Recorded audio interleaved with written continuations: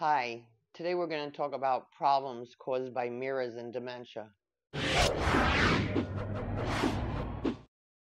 Hi, it's me, Linda Burhans, the gal who cares for the caregivers with love, laughter, and lessons learned. Mirrors and dementia can be a huge problem. I remember a while back a caregiver called me. She had a whole wall of mirrors in her living room, and she had said in support groups before that her husband kept saying there was someone watching him, there was someone watching him. Well, one night he just lost his wits about himself and he took a golf club and broke the mirrors on the wall. She was in fear for herself. The police came, the ambulance came, and they Baker acted him for 3 days.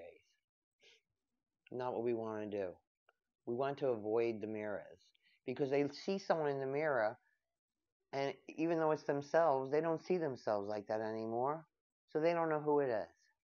So I suggest that you put a towel over the mirror in the bathroom.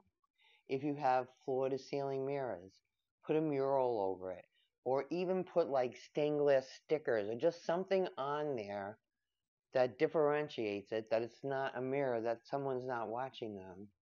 Also, when it comes to sundowners at that time of the day, close the blinds because just sometimes that light between the outside and the inside can appear like a mirror.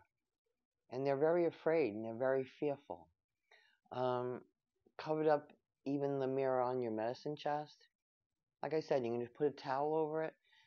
Many people have a photo, like a wall mirror, and they just put a photo over it. It'll really help a real lot. It will, your loved one will not be so distressed, and neither will you.